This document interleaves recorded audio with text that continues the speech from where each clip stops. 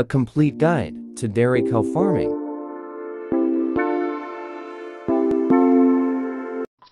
The main purpose of a dairy cow is to produce milk.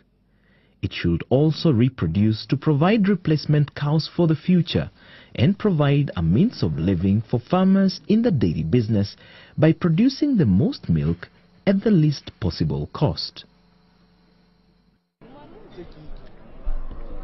Many farmers searching for the best dairy cow for business always ask, which is the best dairy cow? Many times farmers have walked into a farm, pointed at a cow and made a purchase simply because the cow looked fantastic.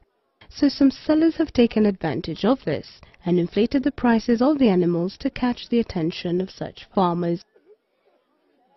I just bought them from farmers. I don't know their origin.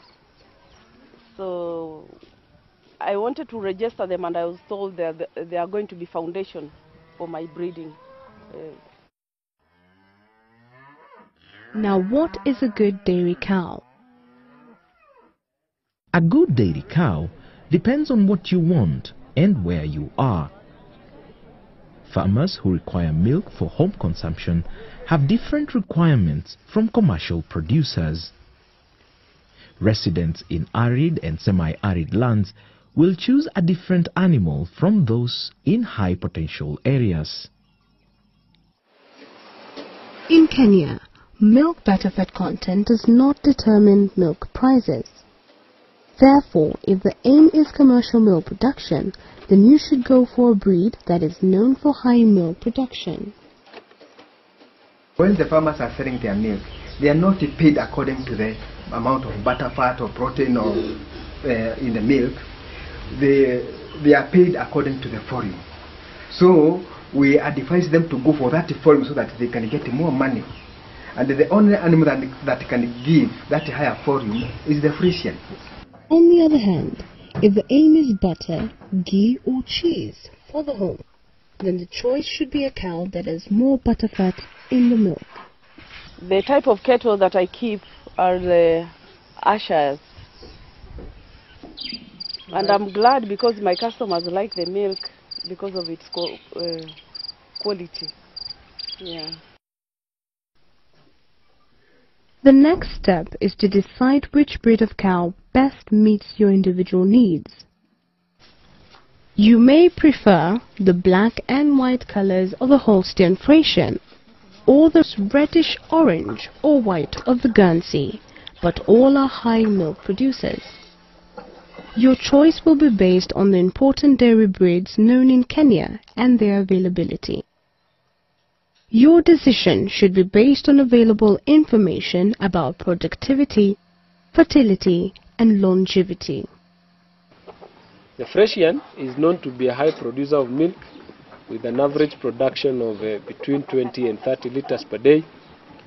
But the milk, the quality of the milk is of low butterfat. Then also Friesians have been known to have very high incidences of mastitis. First, ask yourself to what extent you have prepared for the introduction of the new dairy cow. You have to make sure that their nutritional needs will be met, because it is not just about the initial cost, but the subsequent upkeep of the cow. If you can afford a good cow, know that a high milk producer will require high levels of management. On the other hand, it will be meaningful to go for a cheaper cow that will go well with your level of management. Now that you've decided on the type of cow that best fits your needs, you are ready to go shopping. Always be aware that other farmers put on sale cows that are being culled from the herd or not producing enough milk, cows which have deformities, cows which do not become pregnant, cows with temperamental problems, and cows which are chronic carriers of disease. Irrespective of the breed you've settled for, there are a few basic rules to follow when purchasing your cow. So what are you supposed to look for? Body capacity. Viewed from the side, a cow with a deep, long body with wide, well-sprung ribs is said to have a large body capacity. Large body capacity is associated with superior milk production. A dairy cow with little body capacity is not a great milk producer. The other character is a cow that has a V shape or triangular shape. So a cow that has a triangular shape shows that it's a dairy character. A broad muzzle implies the ability to get the food into her mouth and to chew her cud effectively. Cows with a narrow chest, as determined by the width between the forelegs, are not normally good producers. Also, if at least 2 fingers can be placed between the ribs of a dairy cow, she is said to have great capacity. Functional conformation. The udder should be your main priority. It must be pliable, silky in texture, and sack-like in nature. When viewed from the side, it should not hang below the cow's hock, but should be close to the body, giving an appearance of support rather than swinging loosely and freely. It should be full and firm with no hard spots, redness, or swelling. The central suspensory ligament must be strong and well attached. Remember that a large udder is not always a sign that a cow is a good producer. Kwa sababu kununua ng'ombe ambayo iko na ada kubwa, management yake itakuwa ni ngumu, kwa sababu kila mara utakuwa na shida ambayo itakuwa inafuruta chini, inapatwa na ugonjwa wa mastitis kila siku, na tunataka tu breed ng'ombe ambaye ada yake iko juu, ambaye maziwa yake ukijaribu kuangalia ada sio kubwa, itakuwa ni medium na utaweza kufaulu. Teat placement is next in importance. The teats should be even, medium-sized, and centrally placed on each quarter of the udder. Over and undersized teats should be avoided. And the teats are medium in terms of the size, maybe about 3 inch length. The milky veins should be demonstrated on the under because it predicts the amount of milk the animal could produce. Note that teats of older cows appear fuller than those of younger ones. A teat that is not working will look much smaller than the other teats. Mastitis is a common problem in most farms. Find out whether the farm has had a problem of mastitis and what actions they have taken to control it. Avoid introducing a chronic carrier into your farm. Maybe if you are hand milking, then the milkers must be well prepared in terms of how to milk, so that you avoid other problems that might set in for when you do poor milking. And if the farmer decides to do machine milking, like it happens on this farm, then you will achieve the best in terms of udder management, because the farmer will properly empty the udder. Unlike for hand milking, sometimes when you have a hand milk cow who is lazy or slow, then a lot of milk will remain, and hence that cow is predisposed to mastitis infection. Good feet and strong legs are important in case cows have to walk long distances to and from their feed. From the side, the hind leg should be slightly sickle-shaped with a steep pastern. Any cow which is unable to stand up and walk with ease is useless, even if she has the most perfect udder in the world.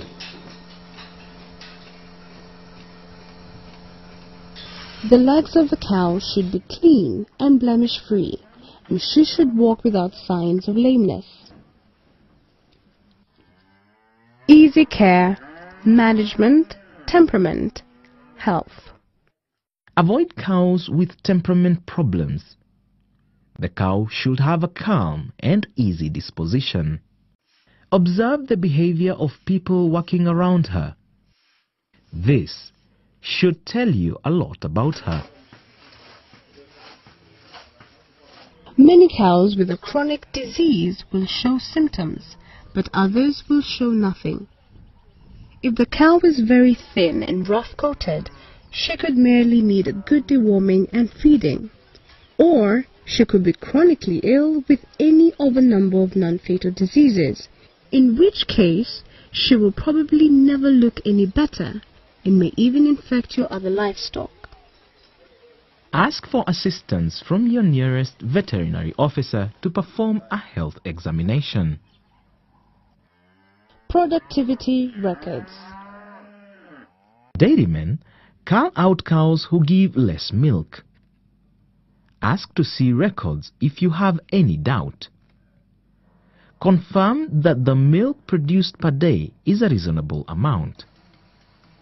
Also, note the amount of milk produced during peak lactation periods and the number of days the cow is in production.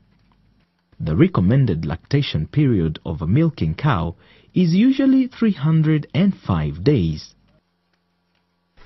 If the cow is not already pregnant, it would be in the best interest of your dairy business to get the cow pregnant as soon as possible and get it in milk. A pregnancy diagnosis with the assistance of a veterinarian should confirm pregnancy. The breeding history should indicate an average of 380 days period between calving. If the cow didn't breed when she should have, find out what the reason was. She may have serious problems. Dairiness. The refinement you want to see in dairy cows is related to sharpness across the shoulders instead of being broad and beefy.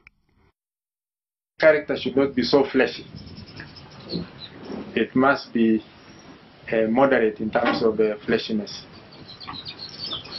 The back should be straight with prominent hip bones, and her neck and head should move freely with no stiffness. Eyes should be clear and dark and free from blue or white spots. And the tail should be thin and fine instead of thick, robust and coarse. Now you can go ahead and purchase the best dairy cow. Dairy breeds.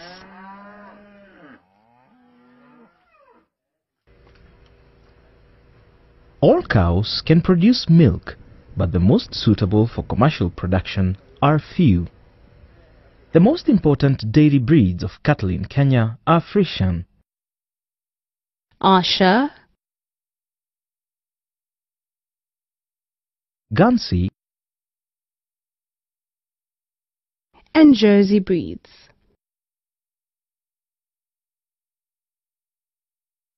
The rest are either good for beef or as dual-purpose animals.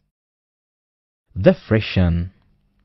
The Friesian cow originated in the Netherlands and are most quickly recognized by their distinctive black and white color markings and outstanding milk production. Friesians are large animals with color patterns of black and white or red and white. A healthy Friesian calf weighs 40 kilograms or more at birth. A mature Friesian cow weighs about 700 kilograms and stands 150 centimeters tall at the shoulder. Friesian heifers can be bred at 15 months of age when they weigh about 360 kilograms. It is desirable to have Friesian females calve for the first time between 24 and 27 months of age. While some cows may live considerably longer, the normal productive life of a Friesian cow is 6 years. The average milk production for Friesian cow is 7,800 kilograms of milk per lactation. Ayrshire. The Ayrshire breed originated from Scotland. Ayrshire is an efficient grazer, noted for her vigor and efficiency in milk production. The cow is especially noted for the superior shape and quality of her udder. The composition of her milk makes her suitable for the production of butter and cheese. Purebred Ayrshire's only produce red and white offspring. They are medium in size and weigh over 540 kilograms at maturity. They are adapted to all management systems and are not subject to excessive foot and leg problems. Ayrshire cattle do better under pasture conditions compared to other major dairy breeds. When pastures are poor, they need fewer supplements to keep them in good condition. These traits make Ayrshire's outstanding commercial dairy cattle. Under good management and feeding practices, the average milk production ranges from 5,400 kilograms of milk with a 3.9% test to as high as 7,800 kilograms of milk per lactation. The Guernsey. Guernseys are medium-weight cattle that originated from England. The cow is known for producing high-quality milk while consuming 20 to 30% less feed per kilogram of milk produced compared to larger dairy breeds. They are also known for having a lower projected calving interval and have a younger average age of fast calf heifers than the larger breeds. Their lack of any known undesirable genetic recessives and their adaptability to warmer climates makes them very attractive to commercial dairy farmers. The Guernsey is also an excellent grazer. She is a cow that is made for pasture-based milk production. Because of her grazing abilities, gentle disposition, calving ease, and ability to efficiently produce milk with less feed than any other breeds, she is the ideal candidate for intensive grazing. Dairy producers can realize her profit potential while reducing management costs. Average milk production for the breed is 6,650 kilograms of milk per lactation. The Jersey. The Jersey breed originated from the English island of Jersey. The Jersey cow weighs about 450 kilograms on average, making them the smallest dairy breed in size. The breed was regarded very favorable because of its milk and butterfat production. Jerseys have a wide range of color. The color in jerseys may vary from a very light gray or mouse color to a very dark fawn or a shade that is almost black. The breed is adaptable to a wide range of climatic and geographical conditions. They are excellent grazers and perform well in intensive grazing programs. With its diminutive size, the Jersey produces more milk per body weight than any other breed. Usually deep in the body, cows have long, straight top lines. Jersey cows are usually docile and rather easy to manage. Under optimum conditions, the average milk production is about 6,800 kilograms of milk in a 305-day period. Breeding principles. Raising cattle for milk production requires close attention to breeding them so that they can produce the most milk possible. A farmer should keep proper and accurate records in order to maintain and improve breeding and easily manage his or her farm. Records are of great importance when it comes to registration. The objective for breeding is improvement of the future offspring through genetic inheritance. Breeders select animals expressing excellent traits for desired products. Animals displaying undesired traits are culled from the herd. Though production traits are usually inherited, their performance is mostly influenced by nutrition, health, and the environment. In breeding for milk production, you will have to select the best cows and select the best bull.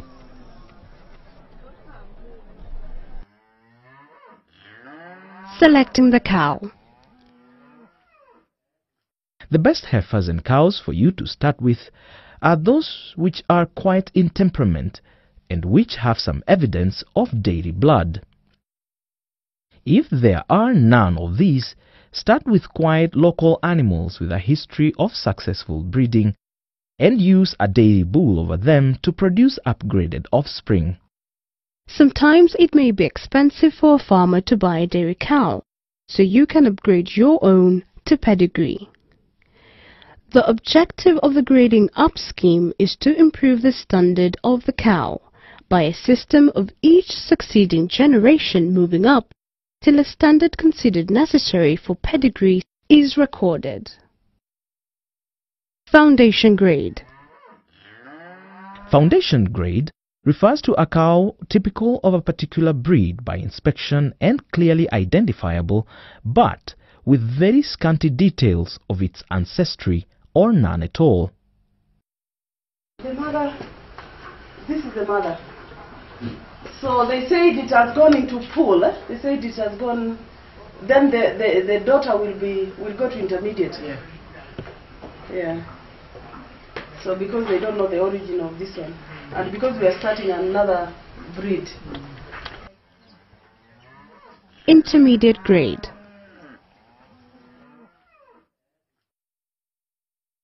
This is a female calf of a foundation animal, sired by a registered pedigree sire with proof of service.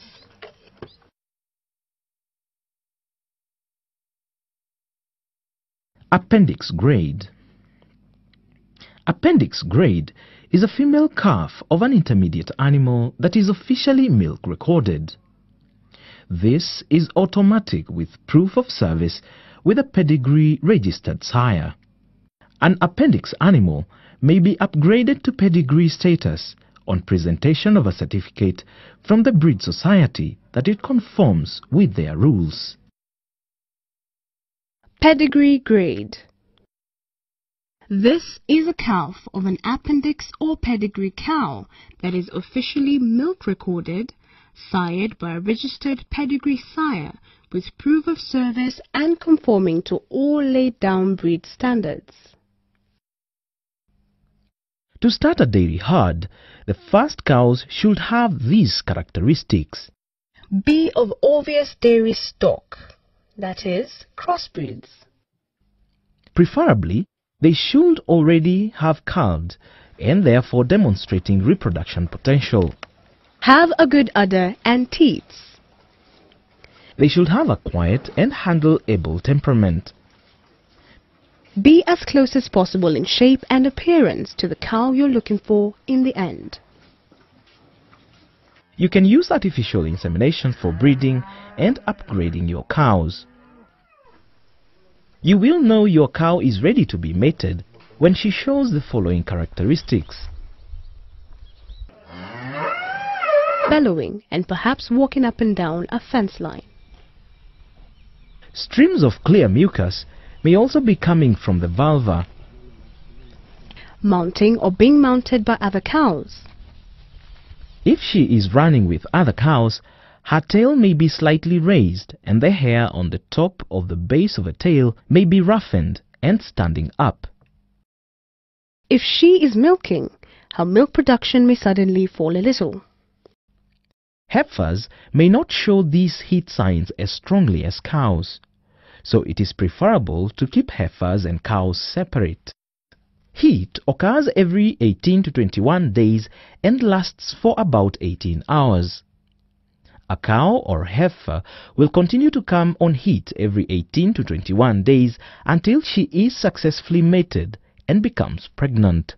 If you see a cow on heat in the morning, it is best to have her mated at that time and again in the afternoon of the same day. Once a cow becomes pregnant, she will not usually come again into heat until after she has calved. What is the importance of livestock registration and milk recording?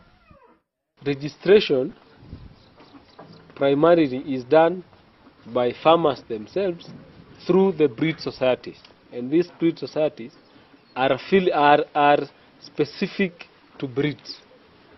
And it is them, the breed societies, develop standards to, for example, if you're talking for Friesian, it's the Friesian Breed Society that develops the standards of excellence, or what we call the true to form of each of these breeds.